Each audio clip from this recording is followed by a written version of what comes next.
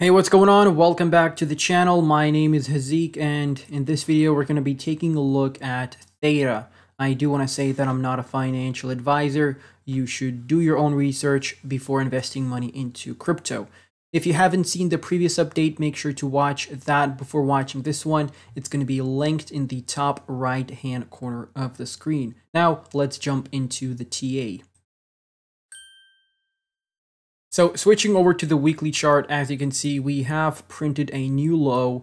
We had a wick all the way down to 80 cents, which was a good entry in my opinion.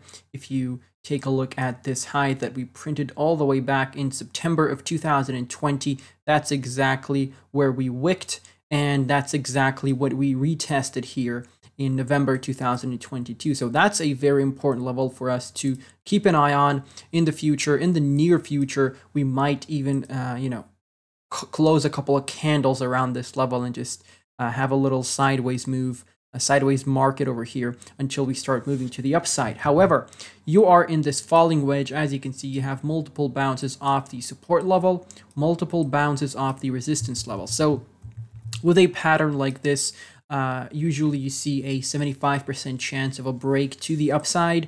And if we do that sometime, let's say in January, your technical target would be all the way up here at $1.66. Now, also what you could target, and you could say that we may not even meet that target because we do have a couple of resistance levels on our way, or in our way, I should say.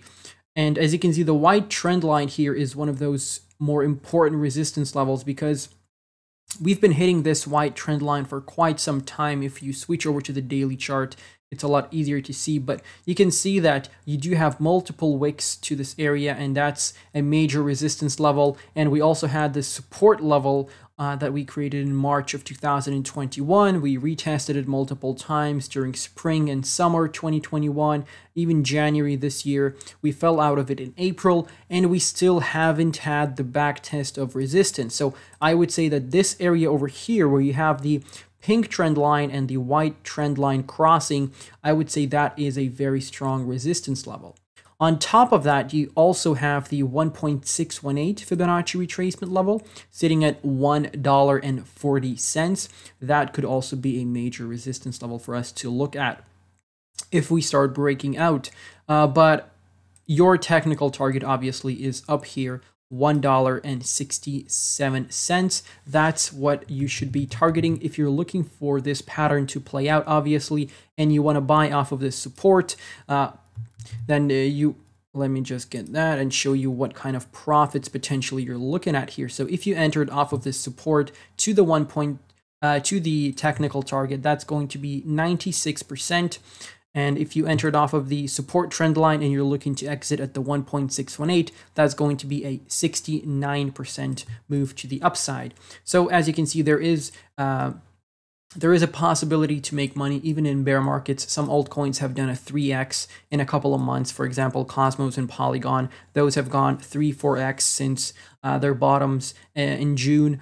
And potentially also what could happen is we might just adhere to the resistance and support trend lines here for the next coming months, and we get to the apex of the pattern, and that's actually when we see the break to the upside. That's also very possible. What is also possible is that we see the S&P 500 stock market crash after the Fed finally pivots, because usually we see the S&P 500 crash after the Fed pivots, and it is going to happen. And once that happens and the S&P crashes, the crypto market is going to crash as well. I'm pretty certain of that. And if that happens, obviously altcoins are going to drop like crazy. So potentially we could be looking at a lower support level here for Theta. So if you simply want to set up buy limit orders in advance, just in case we get to that area, I'm not going to stop you, right? I'm going to say that that's a very smart thing to do, especially if you have a ton of spare cash. So the next support level would be down here at the 2.272 Fibonacci retracement, which is going to be at 53 cents. But obviously, we all know that we should set up our buy limit orders slightly above the support levels. So I would say just set it up at 53.5, 53.6 cents, something along those lines. And you also have a trading range in this area, as you can see if I highlight this. You can see you have a high here that you printed September 20th, 2020, and you have a low here that you printed November 20th or November 2020. And if I extend this, you can see that it perfectly aligns with this second fib level and with the 2.272 Fibonacci level. So that trading range is what I think could hold us up in case we see one last capitulation for crypto, which is possible. Don't get me wrong, I would love the market to bottom out here, and obviously it looks like a bottom. It really does look like a bottom, doesn't it? But when you have that S&P 500 crash, I don't think crypto is mature enough to stay on its own or stand on its own and just continue pumping or just staying on existing levels when you have the stock market crashing. So I think when that happens, we're going to see Bitcoin crumble down, and depends on where Bitcoin is at that time. If we come back up to $25,000, then Bitcoin may come back down to $16,000, $15,000. However, if Bitcoin is still at $16,000, $17,000 and we have the stock market crash because of the Fed's pivot, then obviously Bitcoin might retest $10,000, $12,000, and that would be great for us because we are going to have incredible buying opportunities. So I would just take that as a positive, and obviously have some money saved up as well. Now let's switch over to the daily chart here real quick, because I do want to switch over to the Binance later on as well. So on the daily chart, let's take a look at this smaller Fibonacci retracement that we have.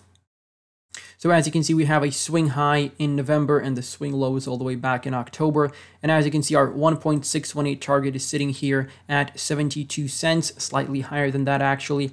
And we've already lost our October low. So we are on our way down here to the 72 cents area. And if I just take a trend line here, you can see that there's some sort of a pattern playing out, but potentially a broadening descending wedge, as you can see. But I do think we're going to drop down and at least carry out our technical target here. So 72 cents, great entry for Theta in my opinion. Switching over to the daily chart, as you can see, we lost the yellow support trend line and now we're back testing it as resistance here, bouncing up and down in between the green support block and the yellow resistance. Because once you lose a level, it becomes your resistance automatically. Hopefully you know that by now if you've been a long time viewer of the channel. But what is happening over here is we're running into a resistance level and we're getting sent back down because this level was a support level for quite a while. As you can see, you had bounces from that area. You had a little fake out here, then you went above, you came back down, little fake out above, and a back test of resistance here. So I would start dollar cost averaging once Theta comes back down to 34.87 on the RSI and anywhere below that, obviously. And you just have to compare that with the price action as well. So the price action is seeing a little bounce here from the support trend line. So if we come back down to 82 cents, I think that's a great entry. But in general, Theta below 90 cents, that's a steal in my opinion. If you're bullish on the project and you know what they're doing and you want to get involved with Theta, which I'm not doing right now because I have other projects that I'm targeting. But for Theta, and all of you wondering when to enter Theta, I would say below 90 cents you can start dollar cost averaging. But I'm just saying be careful, don't go all in, because there's always the potential we might see another capitulation, another black swan event, and we may come back into this blue support block here that we created because of this trading range here in 2020. So I'm just saying we might retest that as support and come back up from there. So that's going to be our sort of next bottom, or actually final bottom in the crypto market winter here. So now let's switch over to the Binance website. All right, taking a look at the weekly here on the Binance website, as you can see, we are having another retest of the descending support trend line, which is basically the same trend line we just had. And you also have a major resistance trend line here, which is this yellow trend line. So we have run into that area once in August and once in November here. So the first was obviously August 2022, and right now November 2020, or August 2022 and November 2022. Sorry, got confused there. I thought it was 2021 for a second. And you lost this support trend line let me just change the color of that one so it's not too confusing for you. We're going to change that to green. Let's do a green color there. So the green trend line here is actually a support descending trend line that we lost. We've been holding it since May 2022. We lost it in November, and we're actually opening candles below it. So that's quite negative. But we found another descending support trend line that we're holding right now, and you have the yellow trend line, suppressing us down every time we come up to it. So if we have a relief rally, you may run into, $1 here and then start coming back down. And yeah, that's something to keep an eye on. Obviously, we have another Fibonacci retracement here, a bit of a different one. So you have the August 2022 high, and you also have where's the low? And here's the low, the October 2022 low. All right, actually, I don't know why it's set up that way. Let me just switch it up a little bit, because usually the low should be before the high, right? So that's going to be our low there in June, and that's going to be our high in August. So once you lost this low in June, you have a technical target all the way down here at 67 cents roughly. And if you continue gradually going down in this downward slope, you might eventually get there in 2023 in January, and that could be your bottom, and you may start breaking out of this resistance level of the yellow trend line. That could be something we might see, but I do think it's very possible that we have this technical target met.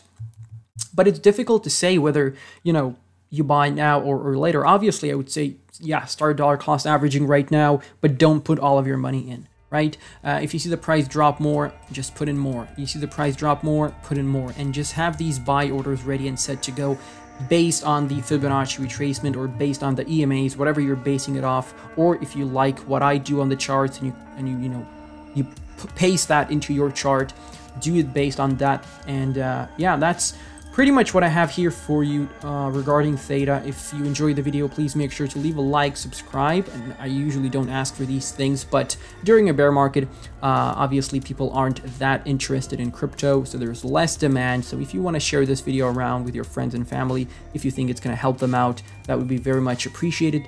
But thank you for watching. Feel free to check out my Patreon, and feel free to follow me on Twitter.